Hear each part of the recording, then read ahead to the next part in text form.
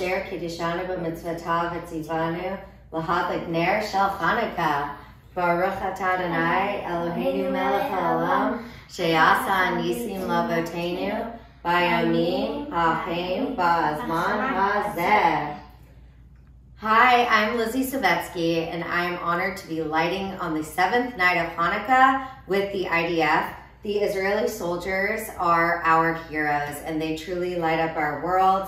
They protect and safeguard Israel for the Jews there, but also for the Jews all over the world, because the Jewish people would have no future if it were not for Israel. So thank you for all you do, for sacrificing your time, your energy, your life with your families to protect us all. We love you. Happy Hanukkah. Now you will get to see one of Israel's lone soldiers, Eden, talk about how her unit defends and protects Israel from incoming threats in Operation Guardian of the Walls. Happy Hanukkah.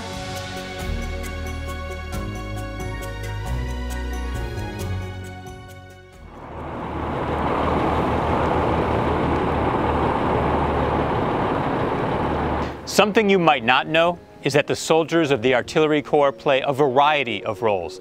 They fire missiles at targets, they fly unmanned aerial vehicles, collect meteorological information, and use equipment to help them determine the exact point of origin of missiles fired at Israel.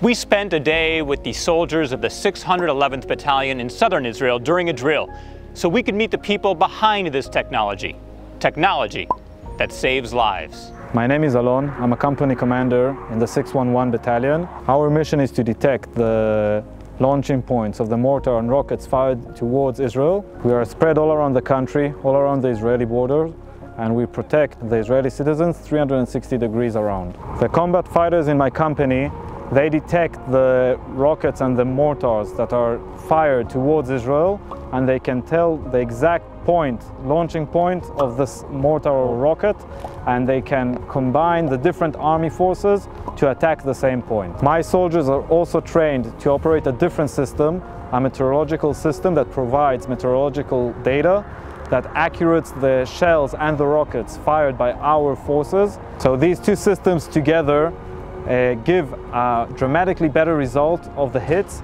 during the combat, and it affects the combat and at the same time saves lives. The soldiers in my company are combined from male and female combat fighters. They come from all around the country.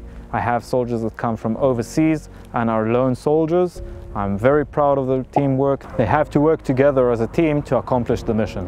One of the soldiers on Captain Alon's team is Corporal Eden. She's a lone soldier from Los Angeles. Hi, my name is Eden. I'm from Los Angeles. I'm serving in the 611 Battalion. I chose to come to Israel to serve as a lone soldier because I felt that it is my duty, as well as other Israelis that live in Israel, because I care so much for the land and I feel that this land is my home as well. Our job is to detect any incoming threats to Israel in order to protect our citizens. We can see anything in the sky, on the roads, and we're able to figure out what it is based off of a certain list of information that we're given. My job is to manage the computer, to see if there are rockets, anything in the air, to make sure that it's all clear in our land. I also have to know how to work every piece of the machinery to make sure that there's nothing wrong with any of the aspects of it, to make sure that everything's working properly so that we don't miss anything. So we slept here last night in the cold, and then we had to open our machinery, get everything working, get the electricity working, get the computers working, make sure the antenna is facing the right way. We really have to imagine that we're in a situation of urgency. There are rockets flying over us, there are missiles coming in, they're all over Israel, and so we need to be able to handle that situation in the sharpest shape possible so that we can act accordingly when the time comes. During Operation Guardian of the Walls, this unit worked 24/7 in the effort to track thousands of missiles launched towards Israel. For Guardian of the Walls, we were in the middle of a training exercise and we were relocated to be on Gaza. We had very little hours of sleep. We hadn't showered in a very long time or eaten food in a very long time, only canned tuna. And it was very bonding because we always had to support one another. We always had to help lift each other up because one day one person is more tired than the other. We would take turns watching the computers and helping aim the other battalions of the artillery unit.